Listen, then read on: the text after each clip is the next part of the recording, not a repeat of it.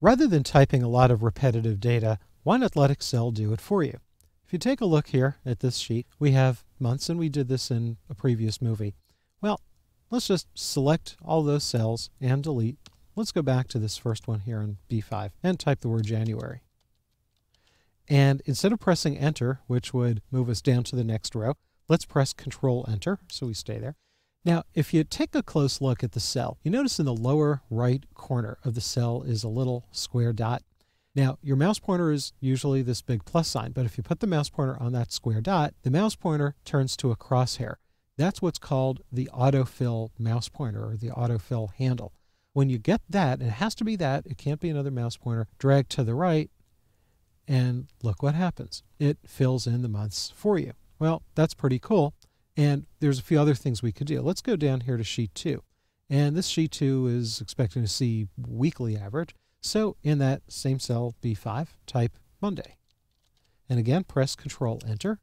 Put your mouse over that dot so you get the crosshair, and then drag out here until you get to Friday. Well, that's pretty cool, but there's a few other things we can do.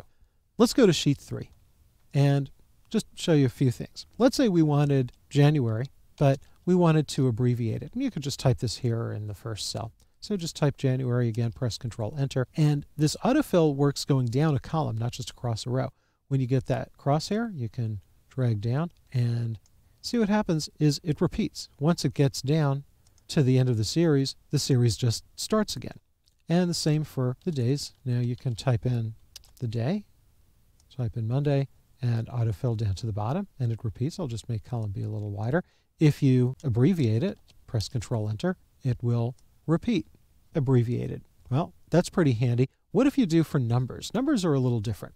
Let's go up to the top here and maybe just type the number 1, Control Enter, and when you autofill it, notice it just gives you a whole lot of ones. And the reason is that there is no built-in series. Let's go over here and type in a 1, Control Enter. This time, if you hold the Control key down when you get that autofill handle, now when you drag down, and always let go of the mouse first, now it will increment. Well, what if you want to create your own series? Maybe let's go over here to column H. Maybe type in 10, press Enter, and maybe type in 20. Remember to press Enter. Now select both of these cells together. When you have multiple cells selected, they share a common autofill handle. Now put your mouse pointer on it, get the crosshair. Now when you drag down, you notice that it keeps that series. So that's all pretty cool.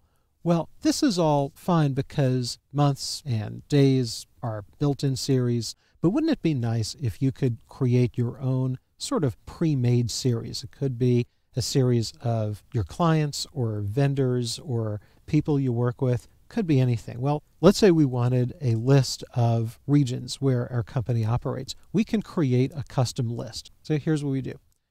Go up to the File menu, so we're in Backstage View. Go down here to Options. And then in the left side here, go to Advanced. And let's scroll down. Down towards the bottom where you find this button, Edit Custom Lists. Click that, and here it shows you the days and the months. That's great. Now over here where it says List Entries, click in this empty box.